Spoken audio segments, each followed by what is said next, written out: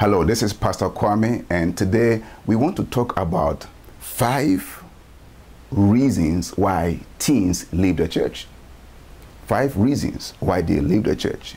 Reason number 1, because they are not grounded in the Christian faith. And I'm reading from Proverbs 22 verse 6. Train up the child in the way he should go, and when he is old, he will not depart from it. But our children are not solid in the Christian faith.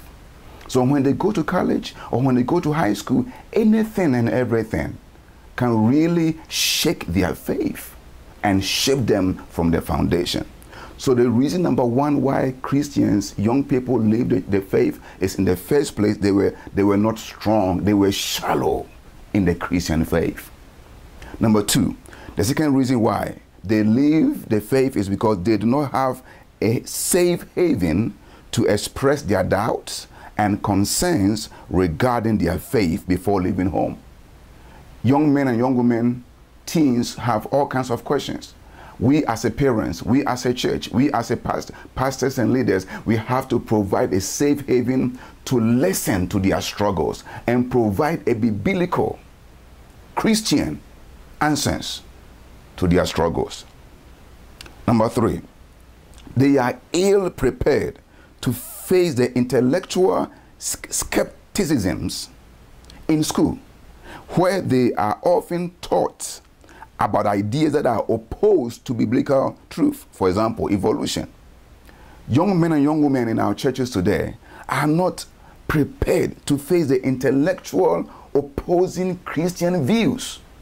Intellectual Christian views, intellectual belief system that fight their faith in God. They are not ready for it, or they are ill prepared. So we as a church, Christian leaders and parents, we must wake up and prepare our young men and women to overcome all the opposing belief system that they will face when they go to college. Number 4, they are not strong in the Word of God to combat worldly influences. When I was growing up, the type of things I face is different from what this generation are facing. They face a lot of things, but the Word of God is true.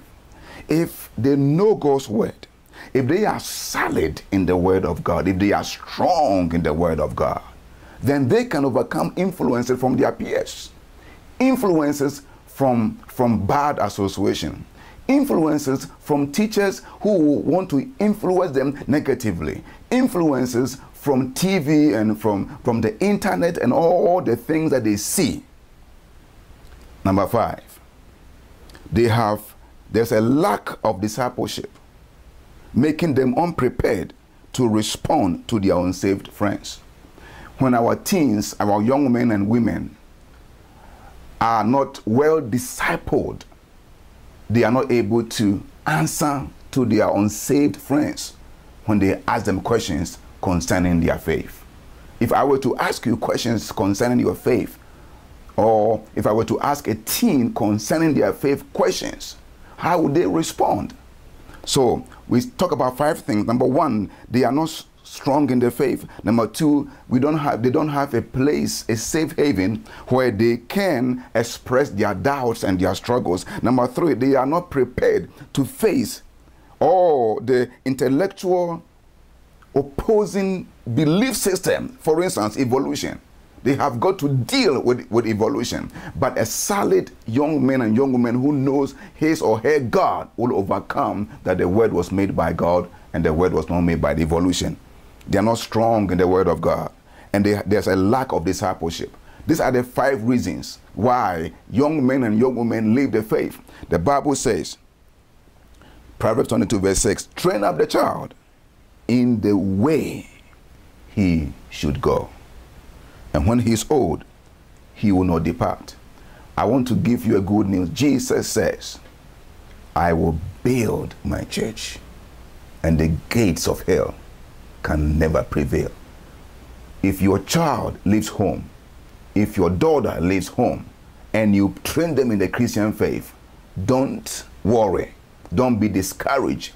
Jesus is still building his church, and the gates of hell can never prevail. Hold your faith and be strong in the Lord your God. God will bring them back home. God bless you. Share this information, like it, share it, send to your friends. God bless you. Bye-bye.